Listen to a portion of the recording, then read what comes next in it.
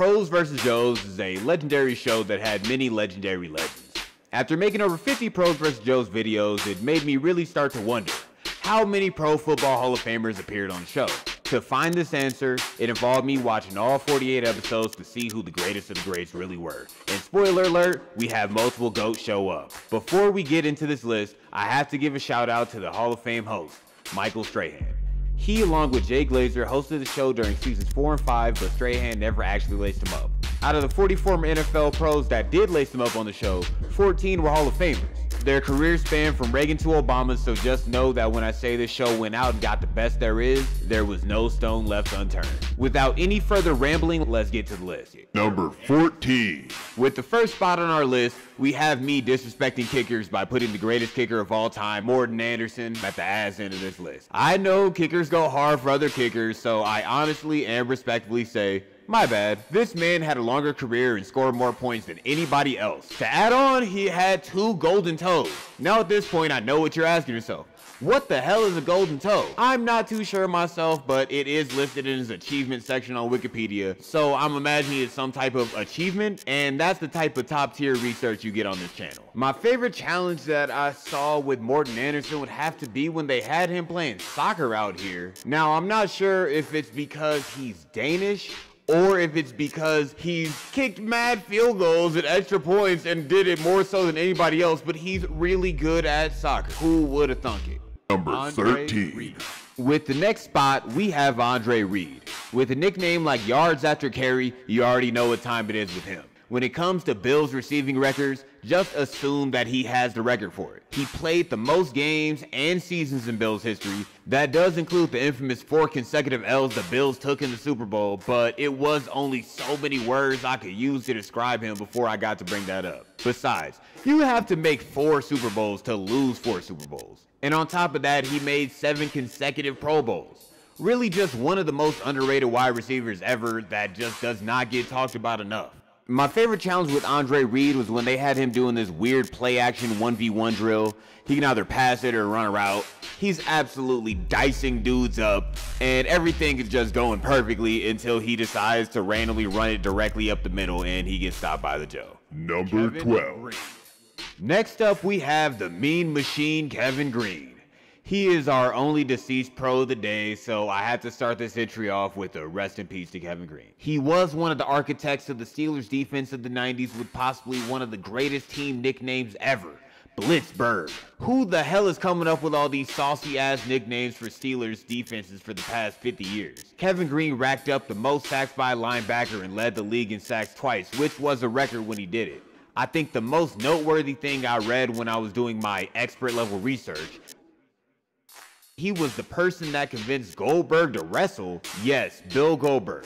They were teammates together in Atlanta. First on the Falcons and then in the WCW. My favorite challenge with Kevin Greene is really simple. The Joes just have to try to score past the goal line on Kevin Greene. How do you think it goes? Brains get rattled, thoughts get erased, whole childhoods get forgotten. Kevin Greene really might be better than therapy. Number 11. Following that pick, we have Mr. Raider himself, Tim Brown. Before that, he was touchdown Timmy at Notre Dame. He holds a place in the College Football Hall of Fame thanks to becoming the first receiver to ever win a Heisman. Once he came in as the 6th pick of the 1988 draft, he made an immediate impact by leading the league in kickoff returns. As a receiver, became 3rd on the all-time reception touchdowns, and reception yards list when he retired. One of the all-time great special teams and receiving players that has graced the football field in 100-year-plus history. My favorite Tim Brown challenge would have to be when they had a 3-on-3, and Tim Brown decided to turn into Sean Taylor in the Pro Bowl and try to end a man's career in a charity game. Number 10. Randall. With possibly the wildest man on this list, we have John Randall. I really mean it when I say he is one of the most extra out dudes out there. He talks so much trash in the NFL and on this show, his nickname was Motor Mouth. You can't even hate on him for that because he went from being undrafted to putting on a gold jacket. And he was undersized, but John Randall never let a single thing stop him. He holds the record for the most sacks by a defensive tackle, and he definitely wasn't undersized compared to the Joe. My favorite John Randall clip, and possibly the greatest of the entire show, has John Randall rushing undefended quarterbacks and just committing Man, hits that would get you kicked out of the league now. Like, you could not do this now. You would be charged with something if you did this nowadays. And if the bountiful concussion wasn't enough for you, John Randall is talking crazy trash the entire time. Give everything you had. Didn't work. Come on, sucker. I'm gonna ride your ass all night long, boy. You my bitches. Number 9. Coming straight from the greatest show on turf, Isaac Bruce. He, along with notable grocery bagger Kurt Warner, led a Garbaggio Rams team that hadn't made it higher than 3rd place in their division in 9 years to a Super Bowl. In that game, he had his Super Bowl moment when he caught the game-winning 73-yard touchdown catch. He had a very productive 16-year career where he ranked 5th in receptions and 2nd in receiving yards when he retired. Came into the league with a receding hairline and managed to retire with it still intact. Really an icon for a lot of people out there. So attempting to answer the question of what my favorite Isaac Bruce moment is actually very difficult because Isaac Bruce lost literally every single challenge that he was in on the show. He did score 2 touchdowns in the 2 3 versus 3 challenges they have at the end, but he went 0 for 6 for all of his challenges. Number 8. Next up, we have Warren Moon. He took an unconventional route to the NFL by first playing in the CFL, where he put up straight road to glory numbers. 6 years, 5 Grey Cup championships. He threw for 5,600 yards and rushed for 500 his last season. Like, man, who turned his game to rookie? Speaking of rookie, when he got to the NFL, he proved that wasn't a fluke by throwing for the most yards for a rookie at the time. It's even more impressive because he's one of only 3 before 2008 in the top 25. That's really a random ass stat. Dudes like Mac Jones and Jameis Winston threw more than every Hall of Famer in their rookie year. I say that to say Warren Moon was ahead of his time. He was also a pioneer in the sense that he was only the 2nd black quarterback to go to a Pro Bowl and currently the only black quarterback in the entire Hall of Fame, but that stat is not going to age well. My favorite Warren Moon challenge has to be the one where have him do this like pro style target throw, and it really does know the difference between an average Joe and Hall of Fame quarterback. Number 7. One of the most feared linebackers showed up next, Derrick Brooks. In his 14-year career, he never missed a day, and for all but 3 games his rookie season, he never missed a start. He transformed the butt-cheeks Buccaneers team and helped them go from 16 years of mediocrity and missing the playoffs to one of the greatest defenses ever and a Super Bowl winner. He was an Iron Man because of his durability and because it felt like someone smacked you with a sack of iron ingots when he hit sticky. My favorite Derrick Brooks moment on the show had to be when he turned into an elite DB on the 3v3 they had at the end of their episode. And also Jeff Garcia, of all people, turned into a nasty-ass linebacker. Number 6. Truly a man defined by his nickname, the playmaker, Michael Irvin. In a 5-year span, he had 3 rings, made 5 consecutive Pro Bowls, and 3 All-Pros.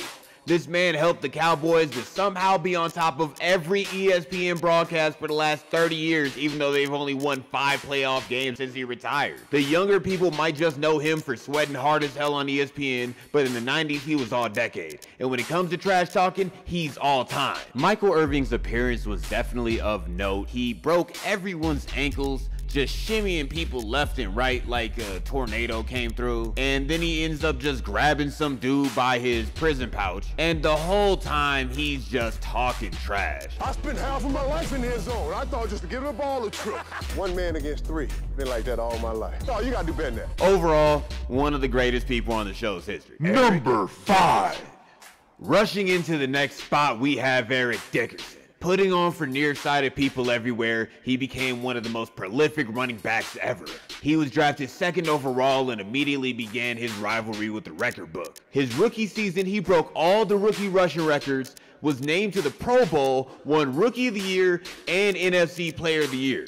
Just straight up Madden career mode vibes. That led to him being the fastest player to 10,000 rushing yards and the 2nd all-time rushing leader. My favorite Eric Dickerson moment has to be when they had him rushing against these people that are definitely young enough to be his son. He's making him look silly out here, and he does not look like he's 47 years old and 15 years retired. Number 4.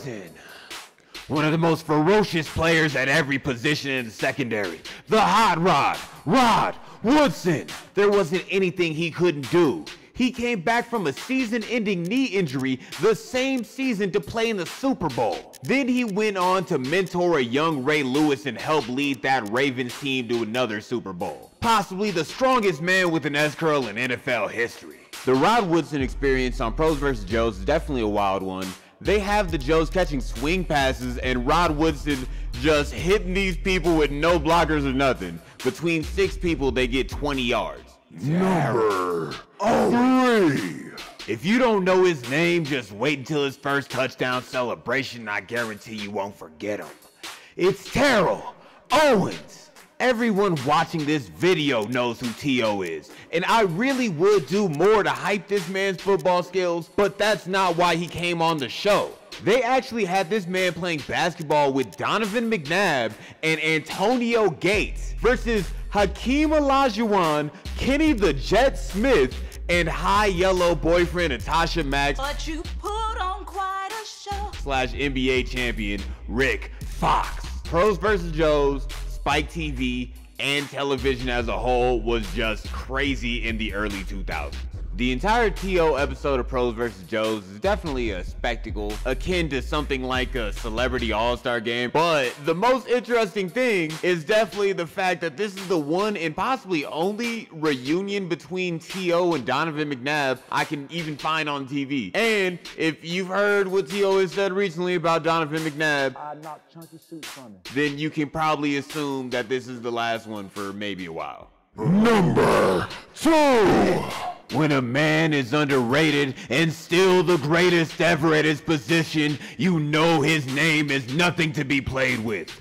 Bruce Smith. He embodied the wild-ass Bills fans that you see in Arctic temperature replicating Mick Foley versus Edge at WrestleMania 22 during a tailgate. That's to say, someone was getting their ass lit up when Bruce Smith lined up. He's the all-time leader in sacks. He won 2 Defensive Player of the Years and led his team to 4 consecutive Super Bowls. But insert whatever I said earlier about the Bills. You have to make 4 Super Bowls to lose 4 Super Bowls. Somehow, this man is only number 31 on the NFL's own list of all-time greats. Refs lie, the NFL lies, but numbers never will. My favorite Bruce Smith clip has to be the good old classic, have Bruce Smith rush in on the quarterback's blind side and just try to blast him. Why having the all-time leader in sacks rush in unprotected on an average-ass Joe is a good idea is beyond me. Number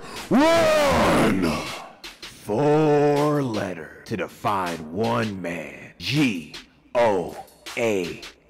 His defenders only saw 4 letters and 2 numbers, and that was the R-I-C-E with the 80 underneath it on the back of his jersey. Jerry Rice! Another list that you found Jerry Rice at the top of. Pros vs. Joes really went out and got the greatest football player of all time for the first event of the very first episode. How fitting. This man is pretty much the Wilt Chamberlain of football, but there's color footage of him. To name all his records would pretty much turn this into a Jerry Rice video, because it would take too damn long. Just go into your uncle's closet and grab the Jerry Rice jersey out the back and familiarize yourself with him. Now, you might be thinking that because Jerry Rice had just retired in the last couple of years and he's widely considered the greatest wide receiver and the greatest football player of all time, that Jerry Rice would have absolutely no problem with these Joes. And you would be correct. Goats do goat things.